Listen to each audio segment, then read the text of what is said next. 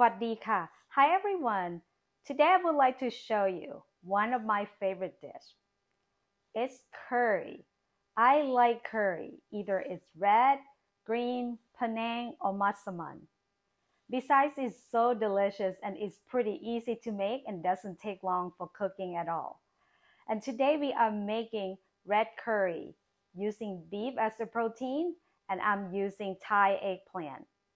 For the vegetable options, it's pretty flexible. You can either use bamboo shoot, zucchini, or so on, whichever that you like.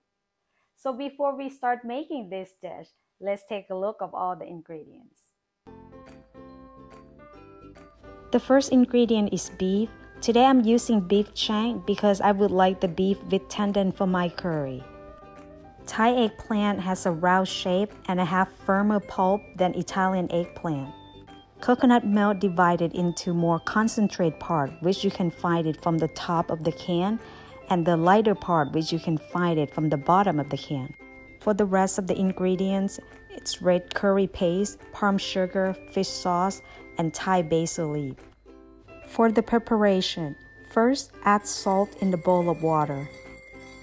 Cut eggplant in a quarter and soak it in salted water to prevent it from turning darker color. Cooking concentrate of the head part of the coconut milk in the low heat. Add curry paste when the coconut milk turns bubbles. Mix coconut milk and curry paste really well. When notice coconut oil on top, then adding beef. Still cooking beef on low heat. Cook until the beef turns brown. Then add half of the lighter part of coconut milk.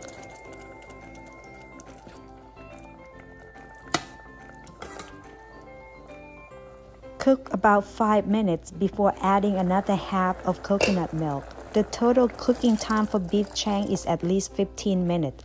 It's vary depend on which part of the beef. And seasoning the curry with fish sauce and palm sugar. Continue to cook until the beef is tender. Can adding some water if needed. Remove eggplant from salted water, prepare to adding to the curry.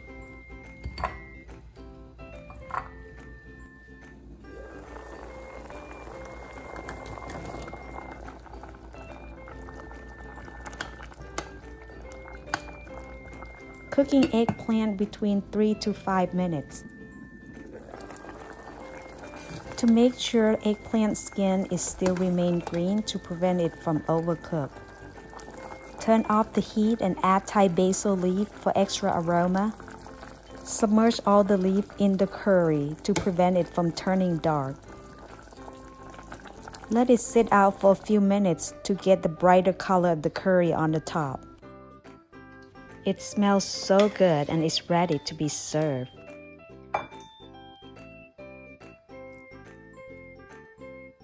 Savory and light sweet of the curry, tender beef, and good texture of the eggplant. It's delicious. I hope you enjoyed this recipe and video. See you for the next one.